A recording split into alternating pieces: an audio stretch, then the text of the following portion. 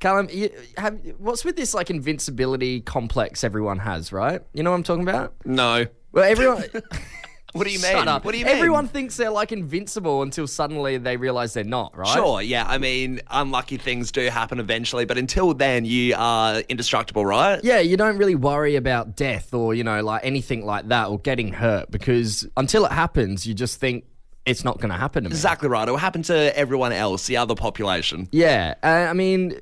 And then once you have an experience, I think these people kind of realise, oh, crap, life is pretty fragile. Yeah. Right? And this bloke, Scott Drummond, he's in his 60s now, but back when he was 28, he dislocated his thumb in a skiing incident and he's gone in to do a routine surgery. And the nurse, like, doing the administering there, she had never done it before. The doctor's like, it's all right, I'll walk you through it. It's no dramas. And it's just, it's just a thumb dislocation. As she's doing it, she's opened up the valves incorrectly and this bloke, Scott Drummond, he's temporarily lost his life for 20 minutes. Wow, just from the thumb. Yeah, from just administering the painkillers wrongly. Yeah, right. She's accidentally OD'd him. And obviously that would be a very scarring experience for her, the nurse, but as well for Scott Drummond. Like, that's pretty crazy, just going in for a routine thumb dislocation surgery and then this happening. Yeah, you never think a thumb wall would actually kill someone. It's a skiing incident, mate. But no, he recalled seeing some crazy stuff, like he said, I remember floating above the operating table, seeing flowers, hearing voices, stuff saying like, it's not your time yet. And then he was like, I need to do more with my life when he came back. It's bizarre, isn't it? I saw an article recently of a hospice nurse telling like the telltale signs of when someone goes into that realm and they start doing weird things like extra blinking or they look into corners of the room and start talking to things, stuff like that. Yeah. So it happens all the time on regular bases. Yeah, but this got us thinking more about the near-death experiences that you might have had. And you said you hadn't had any before? I had this one where I was on a plane and I saw a premonition and, the plane went down and then I woke up and then, that's Final Destination. Sorry, my bad. Stifler was on the plane, actually. Sean William Scott.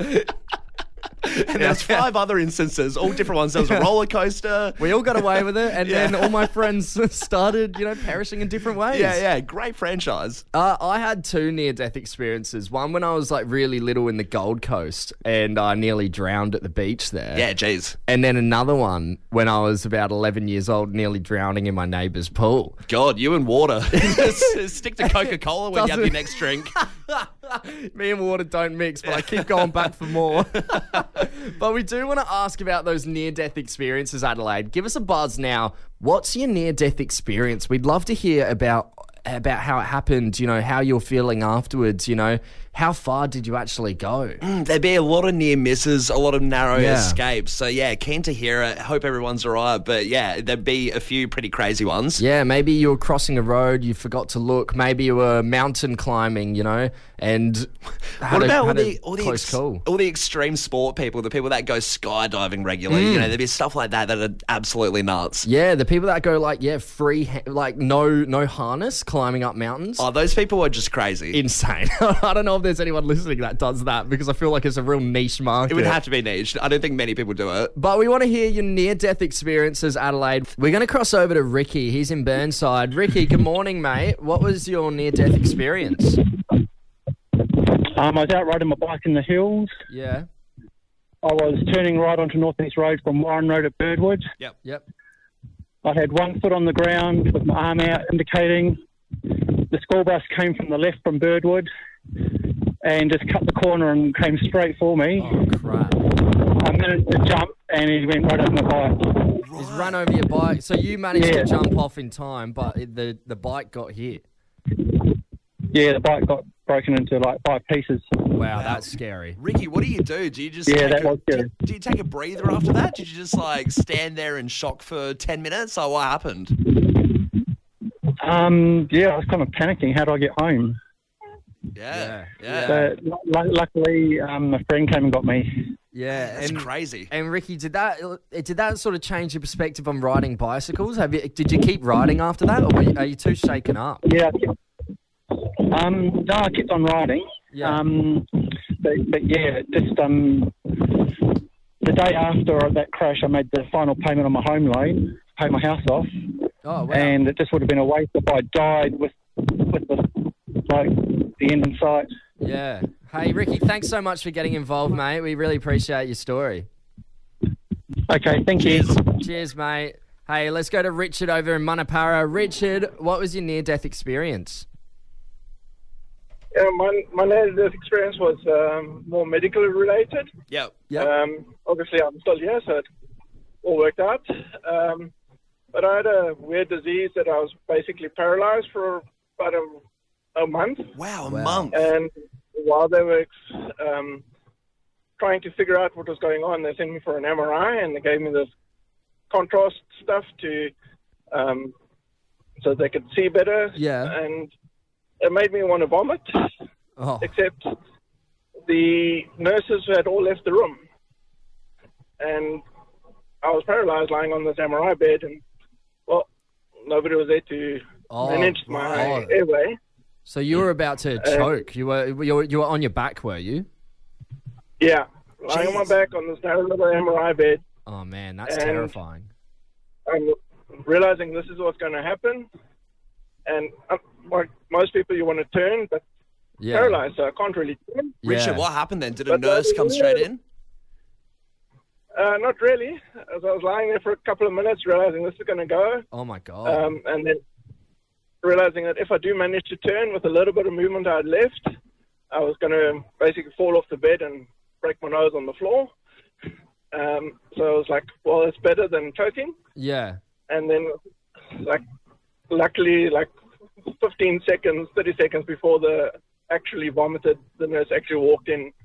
Wouldn't believe me, but literally, as she brought the bowl for me to vomit into, I literally puked right there and then as she brought the bowl to me. Absolute luck that they were just coming through at that time. That's a really close call. And Richard, what was the name of the disease you had, the rare one?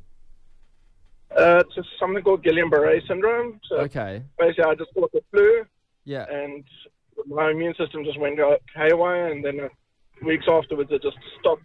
All my nerves just shut down. Yeah. For about a month. Crazy one. Well, Richard, we hope you're better now, mate. Thanks so much for getting involved in the show this morning. Thank you. Cheers, mate. Hey, we got Ashley in Evanston Gardens. Tell us, wrap it up. What was the near-death experience? So everyone's okay, no injuries from this, but let's go back to about 2005. I'm 9, my brother's about 7. We go to the Royal Adelaide show with my mum, get on the crazy coaster.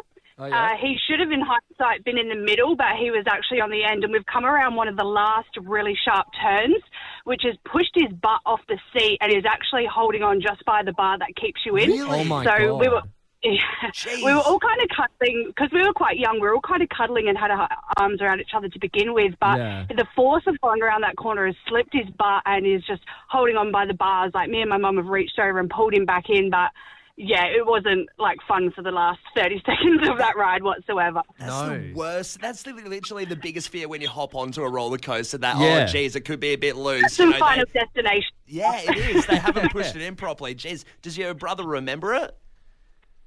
Only vaguely, not as much as me and my mum, but he does, remember a little bit of it.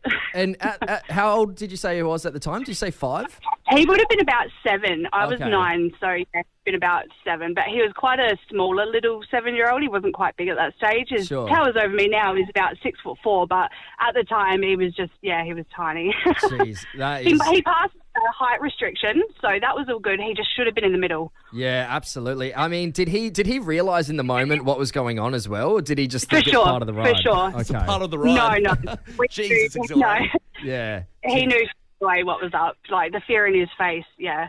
Yeah, absolutely. Ashley, thank you so much for getting involved. We appreciate it. All good. Thanks, boys. Thank you. Tom, we want to play a little bit of a game. I guess it got initiated 2 weeks ago. Yeah. And we want to keep it going and go back and forth, but it's pretty much called Be Careful What You Put on the Internet, because it could come back and bite you on the arse. In our show. Yes. We need to come up with an acronym. We need to make the acronym for that and just spell it out. You know, it's probably one of the longer game titles we've played. That's a later problem. Yeah. But pretty much it is a public service, a duty I guess we're doing to everyone else to say, hey, when you put something up online, it could stay there forever and it could be embarrassing. So we want to give examples of stuff that each other have put online that, yes, it is a little bit embarrassing and a good example not to have it on the internet. It is embarrassing, but we need to make aware that you do have a digital footprint out there and you should be careful what you're putting up on the internet because, you know, later in life it could stop you from getting the job that you're going for. You know, just something silly you put up on the internet. Exactly. So there is a serious undertone to it, but we are picking a lot of audio from our olden days of the podcast when we were, you know, just stupid 17, Idiots. 18-year-olds. You know what's funny as well? Just, at the time you think, wow, this would be really funny. And we send these off as demos to people. Like, the fact that we did these segments. The fact that we got a job in radio is beyond me.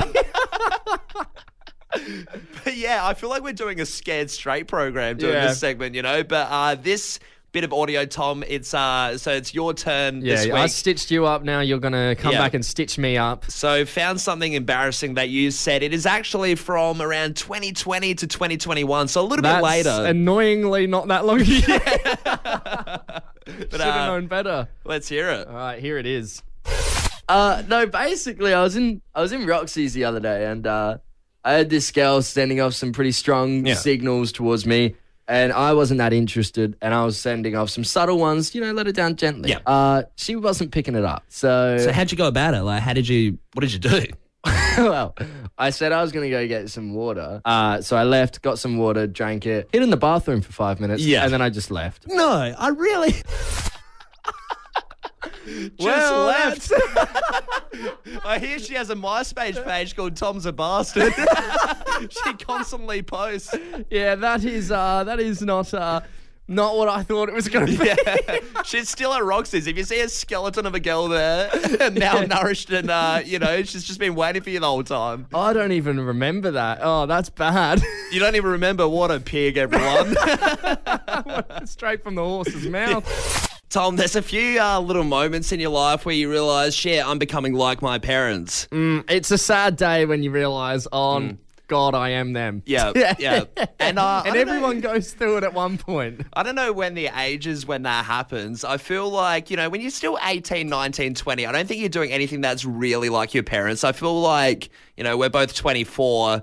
Yeah. I think that that's probably the age where it starts to creep in, the mid-20s when you settle down a little bit. Yeah, a little bit. You're not going out every single night anymore. Yeah, you know, exactly. You're staying at home throughout the week, which means there's just less to do, which means you fall into old habits. I you know what I reckon it is? I reckon it's like growing up seeing this. It's like ingrained in your brain. So when you're at home doing sort of nothing, you just follow that old habit that's in the back of your head. What have you seen someone else do? Who have you been around the most in your life? Oh, my dad, my mum. Yeah. You know, and you do their kind of behaviours. But one huge one that I've started doing where I think, crap, it's like my dad, is I've been falling asleep on the couch more times in the week than not. And it's one of those that at maybe 4 a.m, I'll wake up and I'll have a crook neck and be like, what the hell happened? And then go to my actual bed and have an even worse sleep. And and my roommate, Tamara, who I'm with, she comes out and she's like, why are you on the couch? Why are you asleep? Like, why wouldn't you just go to bed? And I was like, oh my God. This reminds me of all the years I watched my dad fall asleep on the couch and my mum coming out and being like, just go to bed, Mark. And he's like, nah, I love it here. And then just like falling asleep every 5 minutes and this berating argument happening. There's nothing good coming from sleeping on the couch. And you just piss off everyone. You know, you snore, you make noises, exactly as my dad had done and would annoy all of us in the house. And now I'm that guy. I'm falling asleep on the couch with the TV blaring. Yeah, some of the habits I've found myself falling into is my dad paces a lot. He paces up and down the house quite a bit. Yeah. And now I've found sometimes if I'm like waiting for something to cook, you know, I just start walking up and down the house. Just don't know why. Really? Yeah. I mean, I could just sit there and watch something probably, but I'm like, nah, especially if I'm just doing the microwave. If I'm putting something in the microwave for like a minute or two, I'm like, just walk up and down the house. So I was going to say, if your mum's cooking or something, I would really put me off. That would really put me off as the cook in the house if like who I was about to serve was pacing up and down like it's a prison courtyard. Yeah, another one is like sayings. Like I'll say, I've caught myself in recent times saying "forward." here and there instead of forehead. He's a big forehead guy. Dad's a forehead guy. I don't know what it is, why, but he's a forehead guy. I really don't want to get to the point where I start sounding like my grandpa. I feel like that's the next stage where he would call people cobber. And I've heard it slip out of my mouth a few times, but I won't let cobber ever come out again. We're going to open up the text line here, Adelaide. When did you realise you're becoming your parents? And somebody's texted in here asking about my dad, how my dad's magpie is going. Back in the day, Dad started feeding this magpie, and it came to the house every single day. They used to hang out with it. Good mates. He held it once. And then they went away on a cruise to give you some to let you know what happened to the magpie. They went on a cruise. I did not feed it every day, and it's never come back since. You got jealous. You saw the magpie playing catch with your dad outside with the baseball mitt, and he thought, "Nah, that looks way too sentimental. He's the new son." I disposed of the magpie. Yes. He is dead. We got this text here. When I. The magpie is fine. RSPCA is calling up. No, they don't need to. They don't need to. The magpie is fine. It still haunts. I hear the haunting sounds of it still, and I think Dad's out there with the mitt. Yeah. We got this text here, Tom. When I started realising I dress for comfort, not fashion. Oh, that's a big one. Nice shoes, classic sneakers, stuff like that. Yeah. This text has just come through. I knew I was like my dad when I saw him in the shower. Ooh. Yeah. That could go either way as well. Is that a good or a bad thing? But dad could be Hey, let's go over to the phones. We got Maddie on the line here. Maddie, when did you realise you're becoming your parents? Yeah, morning, boys. Morning, mate. I've worked out I've turned into my mother when it comes to road rage. Road rage? I've just lost it. Well, are you doing the verbal road rage, or are you just sticking up the finger? Oh, I'm flipping the bird, mate. Verbal, whatever. Yeah. Yeah, you know what? I don't know what it is, but it's always the mums that are big on the road rage, and I think she's passed it on to me too a little bit, Maddie, from time to time. You're not alone. Oh, yeah, especially when they're not doing the correct speed limit. Don't get me started. Falling behind a bit. Yeah. I can feel the rage coming on. Bridget in Glenelg, when did you realise you're becoming like your parents? Bridget. Oh, hey. Sorry. I realised I'm like my dad when I started liking fishing. I feel like it used to be super boring and you just wait around for hours. And then now I'm like, oh, my goodness, yes, and peace and quiet. I don't even care if there's no fish. Take me out fishing. I wonder if that's anything to do with when you're older and fishing, you're just getting around the beers a bit more. So it makes it a bit more enjoyable. Yeah. Full esky. Maybe. Yeah, got the esky for the fish, but oh no, there's no room for the fish. Just full of beer. Good on you, Bridget. Hey, we've got Kel in Kersbrook. Can you tell us, when did you realise you were like your parents? Yeah, morning, guys. G'day. I realised that I'm more and more like my mother when I get super crazy excited over changing the sponge in the kitchen. Ooh, a fresh sponge. Oh, yeah. What do you like about the fresh sponge? Is how quickly it cleans, or just the new feel of it? The firmness. Both of those, but then I also cannot handle and lose my biscuits when somebody's actually managed to use it before me and not in the correct way. Like they've just dumped it straight into something greasy, and I'm like, you're kidding me, right? So you like to have first blood on the sponge. You like to unwrap it like a Christmas present. Yeah, and I like to put heaps of soap on it and make it all frothy and clean. And yeah, it's not good when it goes. Speaking my language. Really in the bin. Cal, what if somebody else, gets a new sponge in the household and they use it first, and you still miss out on that first go of the sponge? Is that less annoying because they went and got the sponge? And nobody in my house changes the sponge. Oh my god! You start like toilet roll. Nobody changes the toilet roll but the mother. Start interrogating everyone. I noticed the pasta bake tray doesn't have any sauce on it. Did someone clean with the new sponge? Tom, we like to be educators on this show. I thought you were going to say edgy. Yeah, almost. Well, really, yeah. I mean, this what I'm about to talk about is a little bit edgy, so hold your horses. It is also scientific and educational, so yeah, be prepared for that. But pretty much a book has come out, Tom, and it's from a doctor, Dr. Sprankle.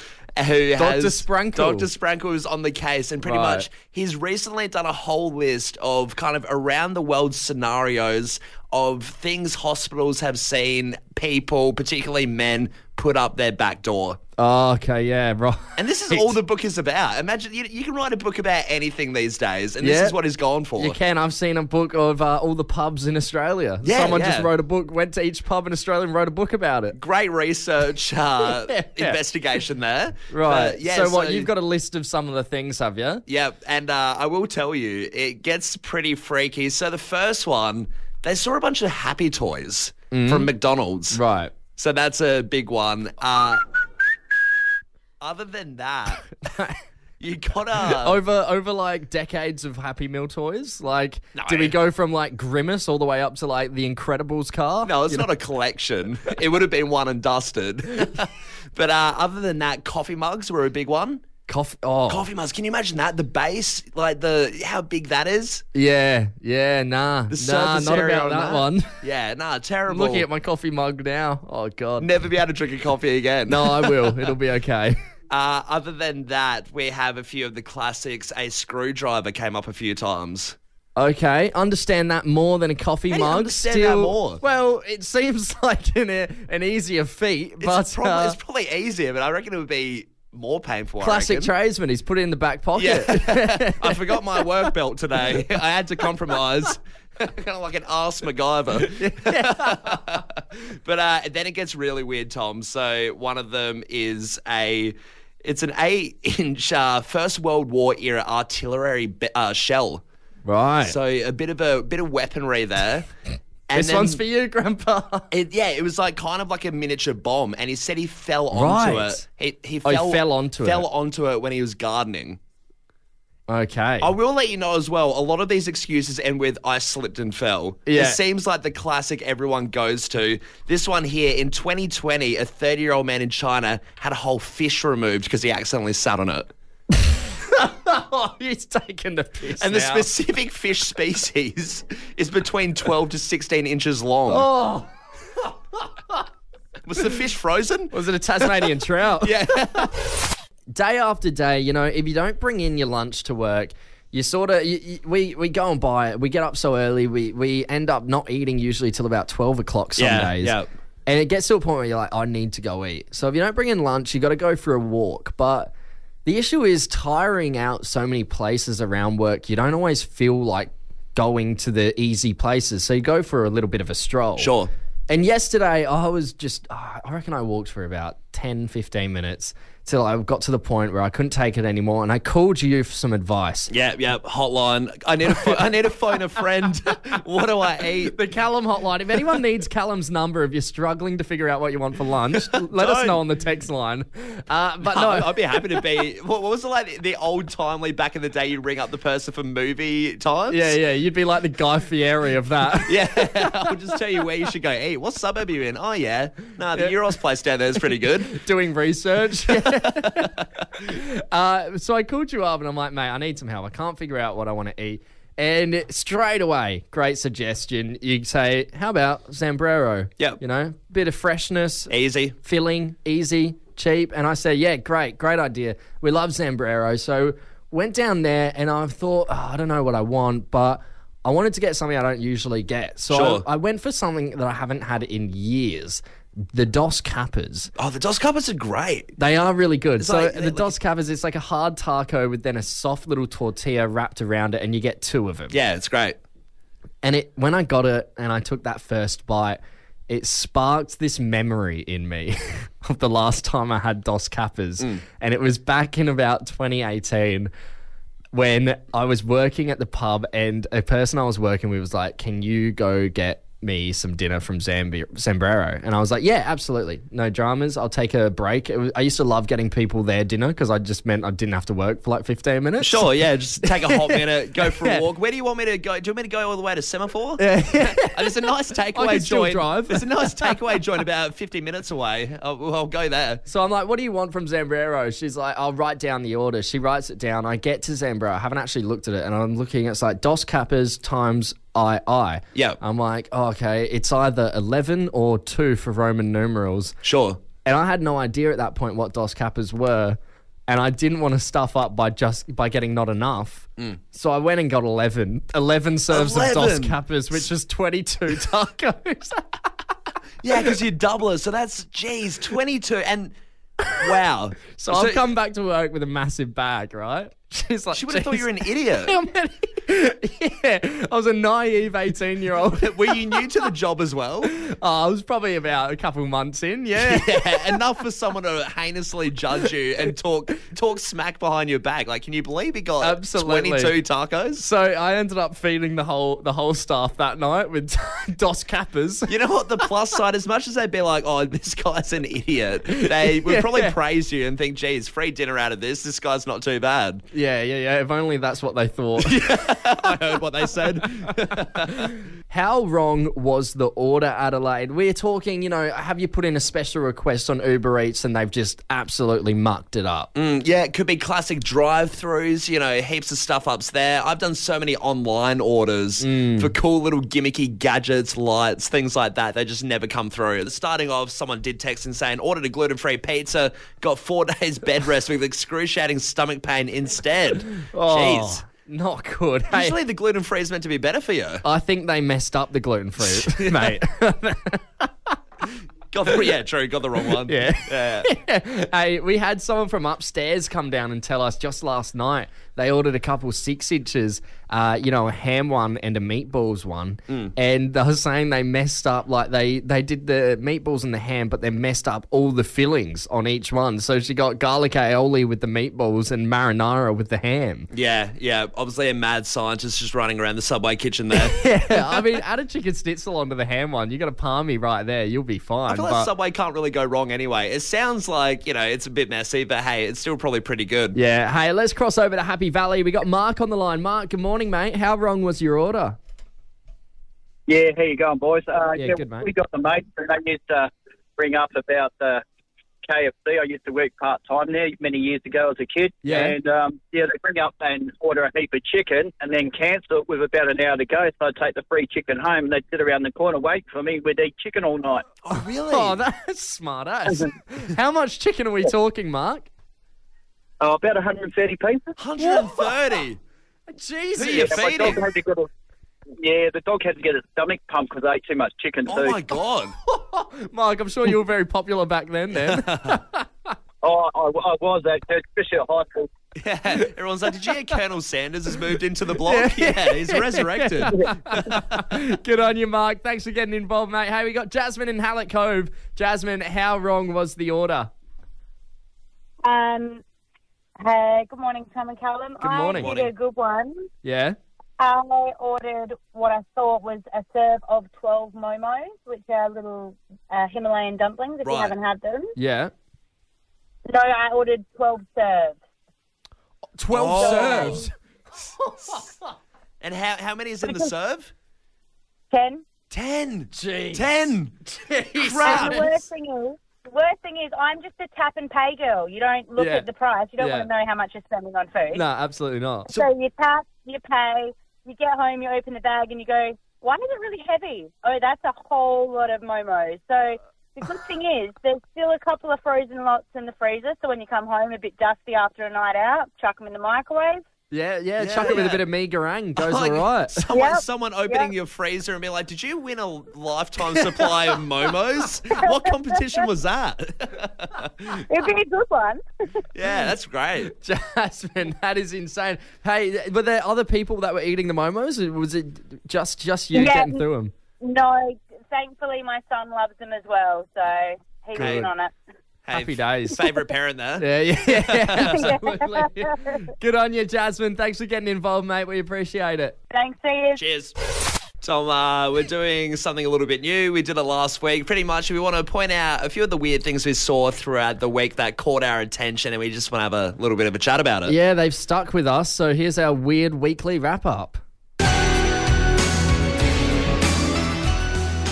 So, Tom, I went to the bathroom when I got up from work the other day, and it's pitch black. Yeah. And I go to the bathroom door, and as I'm about to walk to the door, I almost slipped on something. My foot rolled on it, and I almost had an accident. It was a disco ball.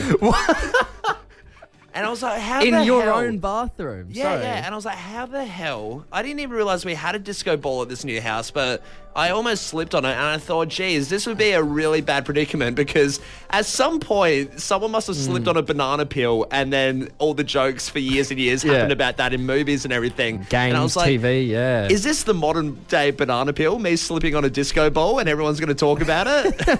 And then I picked it up and I was like, well, I'll put it on the couch or something. And my phone flashlight accidentally zapped it, so the whole room went up into this disco as I'm trying to navigate this dark house. So my housemate probably thought I was having a rave before work. Disco Callum on the scene.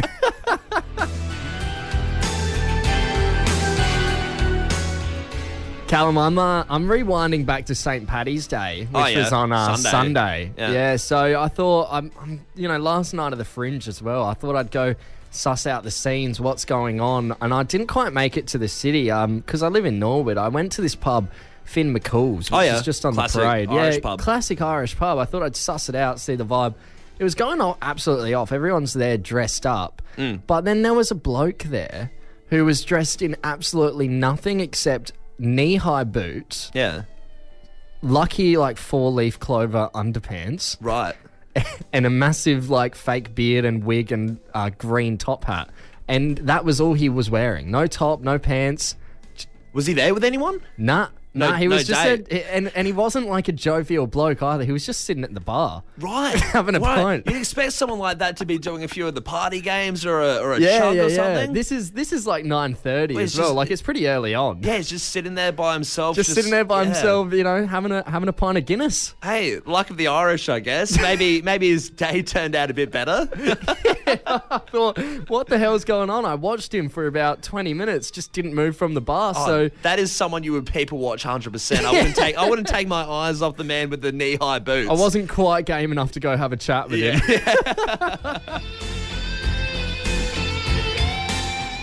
And that's all the weird stuff we've seen this week. Yeah, it's pretty bizarre. Stay tuned next week for our weekly weird wrap up. Yeah.